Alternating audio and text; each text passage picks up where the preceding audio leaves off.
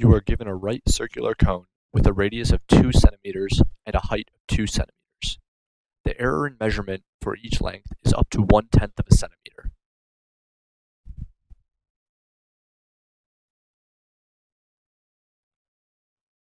The volume formula of a cone is V equals 1/3 pi r squared h.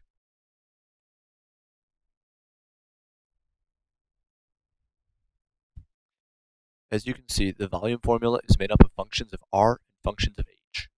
R is made up of just a function of r, h is just a function of h. Using this, you can write the total differential.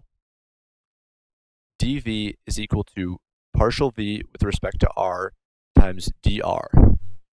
Add this to partial v with respect to h, dh. We now can take our partial derivatives. Partial v with respect to r, we get 2 pi rh over 3. Partial v with respect to h, we get pi r squared over 3. dr and dh are given by our error. These are both 1/10 of a centimeter.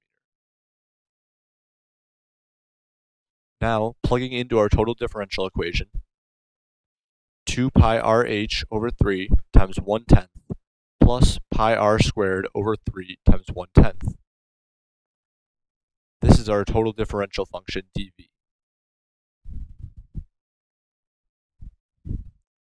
Now we can just simplify this a little bit.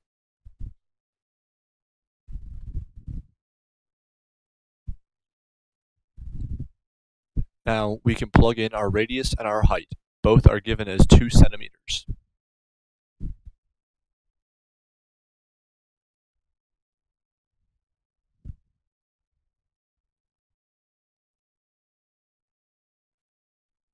As you can see, we now have 8 pi over 30 plus 4 pi over 30.